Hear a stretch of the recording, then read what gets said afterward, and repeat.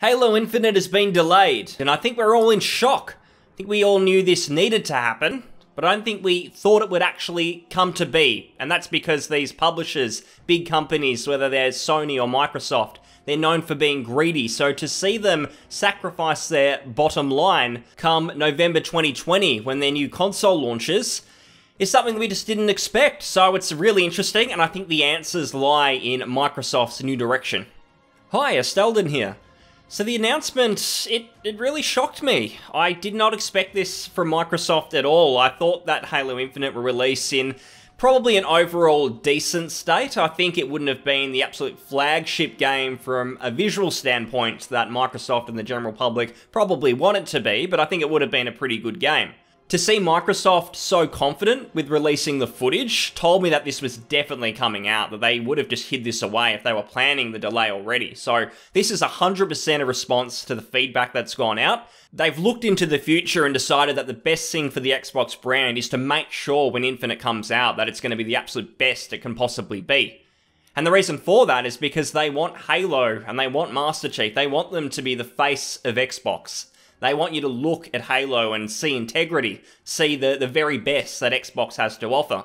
And then they release something middling, something that people look at and make memes about, like Craig, then that's when they're going to turn around and say, right, is this what we really want? Just to make sure that the accounting department's happy in November?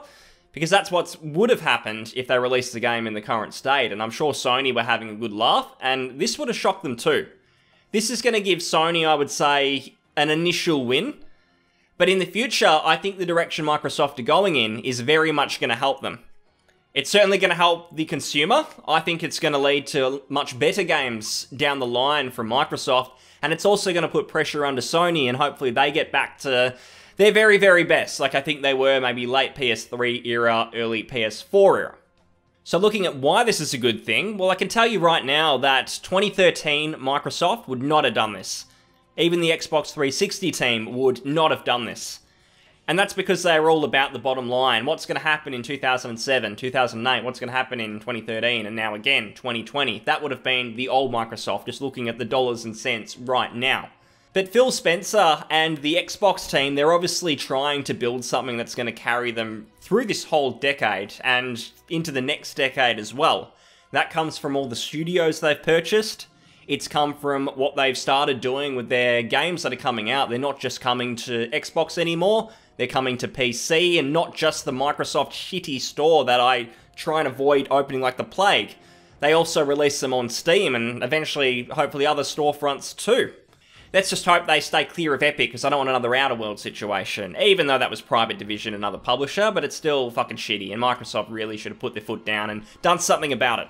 When Microsoft were releasing games like Gears of War 4 and even Halo 5, they were far more focused on what they were going to get out of these games in the short term. It was all about the microtransactions. It was about copying other games. If you think of Halo 5, I don't really think of Halo and classic Halo on the Xbox 360 or the original. I think of fucking Call of Duty. They were copying stuff from COD. They were putting it into Halo. They were turning it into something it wasn't, and all it meant is that Microsoft didn't really have like a unique property anymore. They were just using the Halo name to try and make some quick profits. That's all I see with Halo 5. They knew they couldn't do it again, and that's why they've been spending probably 5, now getting on 6 years since Halo 5 to create something that's far more phenomenal. It's going to be extremely unique, and it's going to be something we look at the same way that plenty of people look at Sony exclusives like Horizon or Bloodborne and games like that. And they're only going to do that if they release something that's very special. And I'm hopeful that Halo Infinite does have some special qualities, but the casual audience and the casual crowd, when they see Craig, when they see those mudded textures and average character models, they're going to lose their shit when it's not up to the same visual standard as a Ubisoft game or an EA game. And they're going to tune out. They're going to look at something else. I'll say personally, I couldn't give a fuck about the graphics. This game could look like a 1997 game. My favourite era of FPS, I'd probably say. I'd play it if the level design, the gunplay and everything that's going on is fantastic. I would absolutely check it out. But I know that that's not targeted to me. Like the average person who picks up a console, it's not myself, they're looking at other people there. So that's why they need to get this spot on. And now they're turning this all on its head, because rather than do what Sony's doing now and buy up a bunch of exclusive content in third-party games. They're going fucking crazy with all that, Sony. I mean, it wasn't just Spider-Man that's exclusive to Avengers. That created enough rage, but now we find out that they've been doing the same thing with just about every third-party publisher. Anyone who's willing to take a bribe, essentially, Sony's coming after them and trying to get that content, trying to tie it just to the PlayStation. So PC gamers, Xbox gamers, Nintendo Switch gamers, they're going to miss out on something, and it's frankly quite pathetic. But coming back to Microsoft, they're focused instead on investing in studios and game companies that are then going to work for them for a long, long time. They might not release Game of the Year the first time around, but Microsoft are hopefully going to work with them and eventually create a whole family of really quality studios.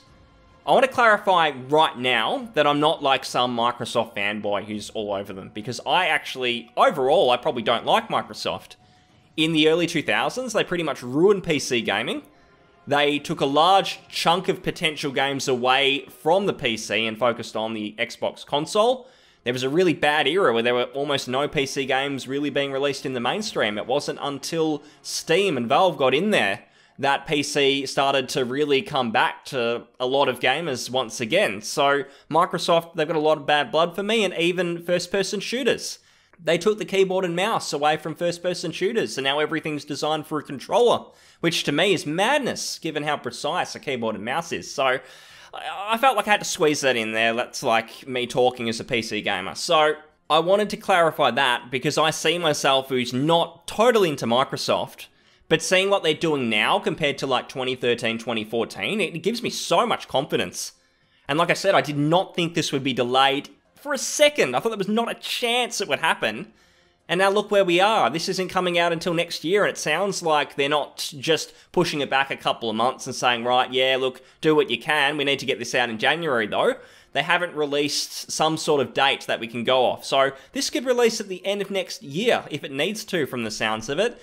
If it means that they're going to get this right. Microsoft are going to give that time that is necessary to make this happen. And that is really, really a good thing. Because Microsoft, they just don't have that real anchor. They don't have that smash hit that they can really look to and fall back on. People have been sick of Halo. They've been sick of Gears of War since they're pretty much the end of the 360 days. They haven't really had anything on Xbox One or on PC that's truly been fantastic to that core audience. People have just moved on, I would say. They might pick up the games, but they're not going to stick with them.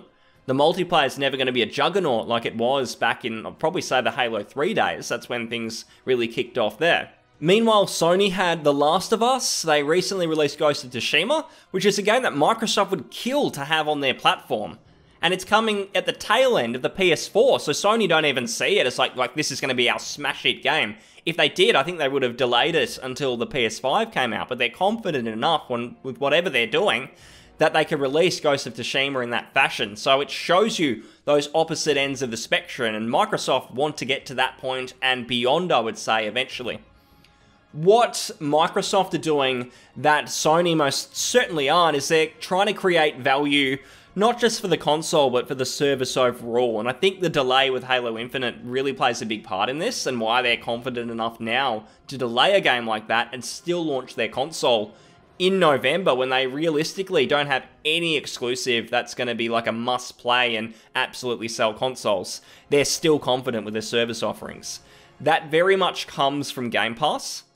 It very much comes from the fact that they're now engaging with the PC community. So they see them as a huge, huge user base of customers. I mean, Steam would have like hundreds of millions of players on their launcher, and Microsoft now see them as potential customers, and Sony don't have them. No matter how many PS4s Sony might sell, the PC user base still overall is likely going to be bigger, even if a lot of those people aren't actively gaming. They might just be people who made accounts over time, but the average person having access to a PC is still much bigger than access to a PlayStation. The problem that Sony have is they don't have a real hook in, aside from the exclusives, and it's starting to really annoy PC gamers like myself. I know that with the Nintendo Switch, if I buy a game on it, I'm going to be getting the handheld experience from it too. So if I buy like Mario Odyssey, yeah, it'd be nice if it was on PC, but at least if I get it on the Switch, I can go and play it in bed. I can take it over to the couch or something and just sit there and play it. I'm still getting value that I wouldn't necessarily get on the PC, so it's at least giving me something a little bit different, a reason to buy the console outside just getting that exclusive. It's not simply an entry fee. And that's the problem with PlayStation at the moment, is it feels like buying their games and their exclusives, I have to pay an entry fee to get them. The PlayStation 5, it might be a decent piece of tech, but it's not going to compare to like a great PC. Or I might be more of an Xbox person, and I still have to buy and pay that entry fee to play the Sony games. And I think people are starting to get a bit sick of it.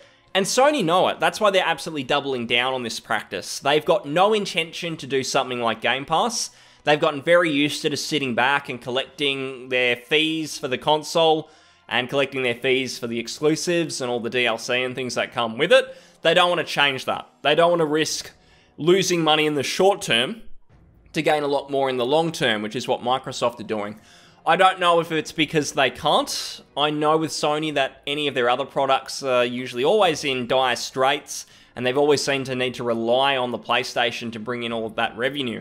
So it might be a matter that while the PS4 is really, really successful, certainly more successful than anything Microsoft's done, they still might need to keep that revenue going to really function and continue to put all of that time and money into the exclusives that are going out there. So it might be a case that that particular avenue it can't be broken. They can't risk really changing it. So they're doing what they can with their short-term earnings. They're going to those publishers. They're trying to get exclusive content to make sure everyone buys a PlayStation very early on. So they've got that big user base and those exclusives. Horizon Zero Dawn 2 is going out to absolutely everyone possible. So that's where the difference is Microsoft's playing that long-term game. And to give you an idea, all of these different studios they've got now. So they've got now a number that's pretty comparable to Sony, but Microsoft now have that value proposition with Game Pass as well. So instead of spending potentially $500, $1,000+ to get all the exclusives, you're potentially paying a small monthly fee to get access to all of them through Game Pass. And I think it's a very different take on things. What it's going to mean is I think more people who are using the Xbox are going to play these games compared to users of the PlayStation who play the exclusives on there. So I might have just made that slightly confusing. So to make it really simple, if someone buys a PlayStation, plenty of those people will just buy FIFA and that's about it. But let's take that same person, let's say they own an Xbox and they play FIFA on there, they play NFL or whatever those sports games are. But they've got Game Pass because it's pretty good value. They can tuck into like the odd game now and again, like a Far Cry or Assassin's Creed if they're on there. And that's maybe something they want to dabble in, but they don't want to spend $60 on it. Now they've got access to all these games, and those people might pick up something that they like, and they realize, oh, it wasn't just about kicking the football. Now I can play an RPG, or I can do something a little bit different. So you're really creating customers in that aspect, rather than relying on existing sort of core gamers, which Sony might be doing for a lot of the time, and Microsoft might just see that as outdated. And they could be wrong, they could do all of this and it blows up in their face, and people are just too religious to Sony to really change what they're doing. Sony have done a really good job in building like an Apple-like loyalty with a lot of their customers who will just buy anything with the PlayStation logo. Anything that comes out, and they go, oh, there's a game that's come out, it's got the Sony name on it, and people are making fun of it online, they're arseholes. That's the mentality I see from a lot of the Sony players. Whereas with Microsoft, I think a lot of Microsoft fans pretty much shit on everything that they're doing. Games like Halo 5 come out and people get frustrated. Same with Gears, and that's why they've had to change direction. They don't have that religious-like following. Sony released Last of Us 2, an absolute dog turd, and people didn't give a shit. They played it, and there's plenty of sites on the internet that are extremely, extremely serious, and they're very, very adamant that this is like a masterpiece, and they won't change their mind. There's always the coincidence that they've been playing and buying Sony games for like 20 years, and that can't possibly be affecting their judgment. So I think the best case scenario for gamers going forward is Microsoft getting their shit together. They start releasing games at least on par, maybe even better than the upcoming Sony lineup, and that's going to force Sony maybe to do a few more things. They're probably going to have to get a bit more pro-consumer, certainly with the PC market, because if they find out that the Xbox is still selling really, really well, but there's a whole bunch of sales going on PC, so there's millions of people buying the exclusives on there too, they might come to realize, right, we're not really losing a whole bunch of money by releasing games on PC, we're actually only going to gain from that. So that'd be awesome from a PC standpoint. And then also from a game standpoint, I think Sony would then really need to really review what's going on. They might stop the hive mind at companies like Naughty Dog. I can tell you right now, if Sony were losing the console war, they wouldn't have allowed Neil to essentially ensure everyone was a yes man so he could develop his vision, so to speak. There's no way that would have happened because it damaged the Last of Us brand, damaged the Sony brand. That wouldn't have happened if Sony were in like a losing position, if we're looking at that whole console war stuff. So I think we're in a really good position. Microsoft, keep doing this. Ensure you release the very best so people give you another chance. They come to you, Halo Infinite turns out to be absolutely fantastic, and so do your other games from your other studios. Don't rush them, just keep playing this game because I think it could pay off. Game Pass could pay off if they keep doing this and they keep doing the right thing within the gaming industry, which is something you don't hear very often from a big publisher. So they're paving the way, and others might need to follow if they get this right, and people know they can get their gaming fix with Microsoft, at least on console, and that might cause Activision and the like to change direction and do something that's a little bit more pro-consumer. I do want to clarify one thing, and that's so I don't come across as a fucking hypocrite, and that is that I made a video yesterday about Vampire the Bloodlines 2 getting delayed, and that being a bad thing. That game's going to be a mess because it's gotten delayed. I don't want it to seem like I'm just doing things because Microsoft are doing it, and that's a great thing, and not the same for Vampire. The reason is, in my opinion, is that Microsoft is so big, they've had this all planned for a long time, that they wouldn't have done this move unless they had something long-term planned, and they really wanted Halo to not just be like a decent game, it needs to be like the best thing Microsoft's done in probably like 10 years. That's what's really going on here, I think. Whereas with Vampire, you've just got a studio that's never made an RPG before. They made a lot of promises. They've been taking pre-orders for 18 months.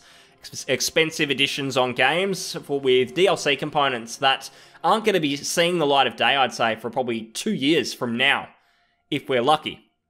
So that's the difference here, is I think that studio's got no idea what they're doing, whereas Microsoft do have a bit of a plan. This is a spanner in the works for them, but they don't want to muck up their long-term vision, and this is why they've delayed Halo Infinite. So hopefully it clarifies that, and I'd love to have that discussion if anyone disagrees. Hope you enjoyed the video, and if you did, please give it a like, comment, subscribe, and yeah, I'll see you on the next one. Thanks for watching, and bye-bye.